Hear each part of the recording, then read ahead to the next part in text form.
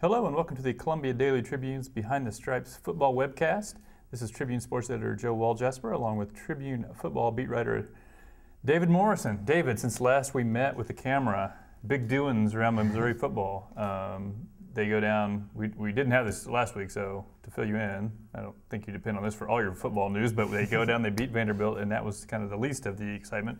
Last week they win at number 7 ranked Georgia, 41-26. But it was sort of a complicated victory because they do lose James Franklin to a shoulder injury in the fourth quarter. He's going to be out apparently 3 to 5 weeks, which would put him coming back maybe for the last 2 or 1 games of the season if things go well. First of all, what did you learn about Missouri maybe that you didn't know from the victory over Georgia? I learned that this is a pretty resilient team because, in the first couple weeks they had kind of adversity. They had like being up by only 2 against Toledo in the third quarter or being down to Arkansas State in the second half, adversity. But this was like full-on adversity. The real thing. They had to face against Georgia in Sanford Stadium because, first you lose your best cornerback, an E.J. Gaines, in the second quarter, and you have to have 2 freshmen fill in for him the whole rest of the game. Then you're up 18 points at the half. Georgia makes its comeback. The stadium's deafening. They get down by 2 points. And then right at that point, you lose your starting quarterback and your best offensive player. And you have to throw in Maty Mauk, who's a redshirt freshman with barely any experience at that point. And then not only did they win the game, they won it going away. They scored the last 2 touchdowns and made the result even more lopsided than even the stats indicated. So it just showed that this is a really resilient group. And Gary Pinkel's been saying it all along. It's a special group. It's a resilient group. They battle all those sorts of things. But you didn't really see the proof in the pudding, as it were, until Saturday. I thought another thing is their defense. It was kind of hard to tell how good that defense from Missouri was because they never really totally stopped anyone, but they would sort of just force the occasional turnover, get a little tough in the red zone. They were basically winning on offense more than defense. But I thought they impressed me. This was going against, a very legit offensive line.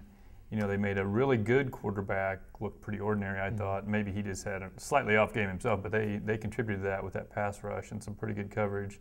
So I was pretty impressed with the Missouri defense. They did get run over and kind of run through some in the third quarter as that lead evaporated. But they weren't getting much help from the offense at that point either. They were getting some 3-and-outs there on offense. So that was maybe something I learned about them I didn't know.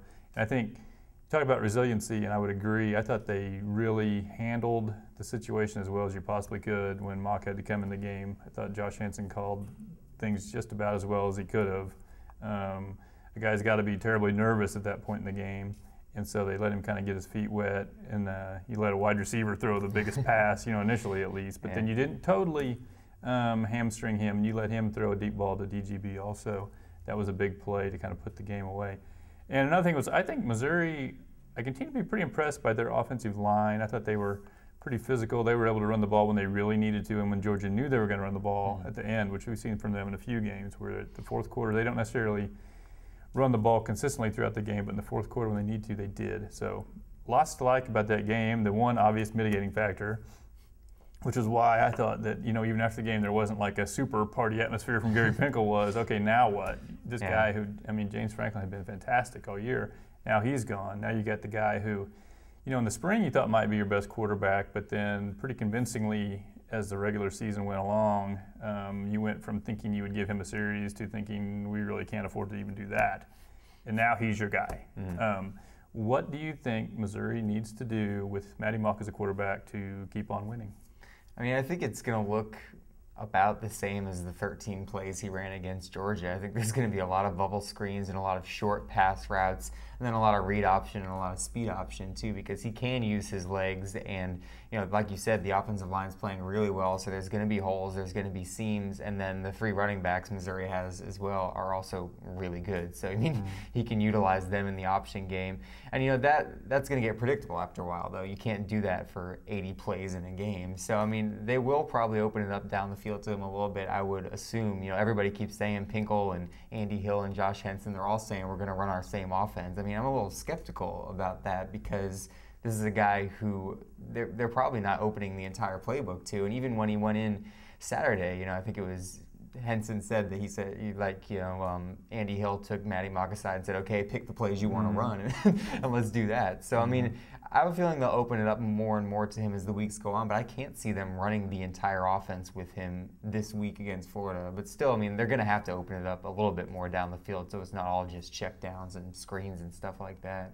Yeah, I would think maybe you would cut down a little bit. Not that they ran it. Well, it kind of varied from game to game, but I don't know that I would run a lot of empty backfield stuff with him. Because a younger guy, and it's kind of going to be mass confusion out there for him. I don't think he's going to be able to make all those reads to where it's going to make that much difference. And I think you're going to want to, and B, you're going to want to protect him because now you're running a little low on quarterbacks anyway. So that might be part of it. I think they'll probably lean on the running game a little bit more. I think throughout the course of the season, they're pretty balanced between run and pass, but a lot of that is they're running a lot in the second half and they got big leads. So I think while games are competitive, they're a little more pass heavy. I would think you might want to flip that, and if you're throwing 40 passes a game, maybe get down to about 25. But I would maybe differ with the idea of throwing a lot of bubble screens. From what we saw, at least against Georgia, those were some of the most dangerous passes you can throw because they're really crowding those receivers. And if they do get intercepted, they're going to be a pick six. I would almost be more tempted to, when you do throw, get down the field, let your 6'5" guys either catch it or bat it down. That might be a better bet to me, maybe a more high risk, high reward thing, because he's not a guy who's thrown a lot of passes in games. He's not a guy that you really know whether he's going to throw a lot of interceptions or not. I mean, scrimmages he threw a few.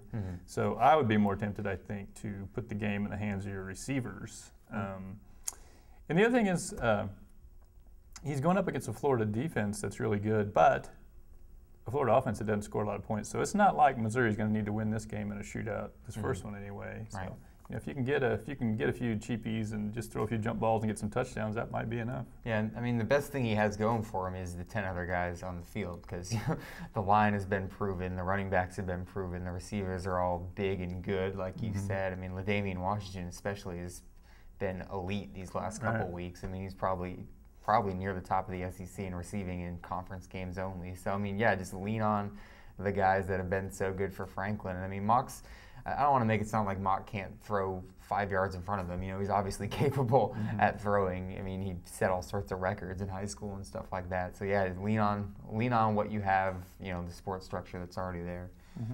Lastly, is Missouri still a contender in the SEC East? With Maty Mauk as a quarterback. I think I was to the point where I was saying definitely yes if James Franklin was a quarterback. Do you say still yes with Maty Mauk as a quarterback?